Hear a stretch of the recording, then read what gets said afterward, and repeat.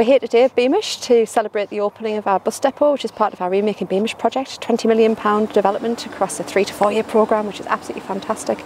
So it's been an exciting opportunity for us to open something else for our visitors. The last thing we opened was our welfare hall as part of Remaking Beamish, and this is the next to open in the Remaking Beamish project. So this is going to enhance and really enable us to engage further with our public, with our visitors to the museum. This is going to house some transport which gets our visitors around the museum, which is absolutely brilliant.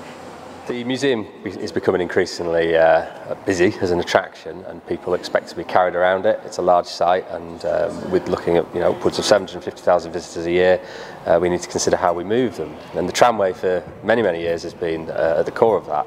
Increasingly we're expanding that to a bus operation. So the 1950s town is slightly remote from the tramway route, so buses are an obvious solution. We have 8 vehicles which will be used in support of that service, and these will be based and maintained in this facility here. And we're looking at something like, in numerical terms, about 40% extra seats per hour, which these vehicles can provide. So from the visitor's point of view, that means queuing less for a vehicle to get them back. Important to us that the bus depot was open and very visual, so it wasn't a kind of closed door. Obviously a lot of the fleet will be in use on any given day, but it's always been a feature of the tram depot that people kind of wander to the railings at the entrance and then look optimistically in, trying to see the collections beyond. With the depot, we're going to let people into the building itself so they can see the vehicles and inspect them closely, but they can also look through the viewing gallery into the workshops in order to see how we maintain them.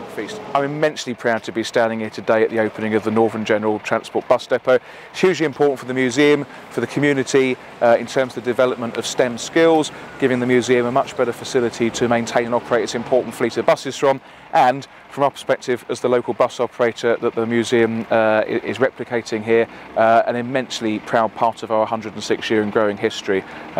We have nearly 750 buses and 2,000 employees in the region, and therefore this is an important part of recognising the great work of the company over many years. Go North East, the bus company, has long been a museum friend and has been an active participant in various museum activities. We know that many of our employees and our customers come and visit here, but also this is a really important tourism attraction in the area.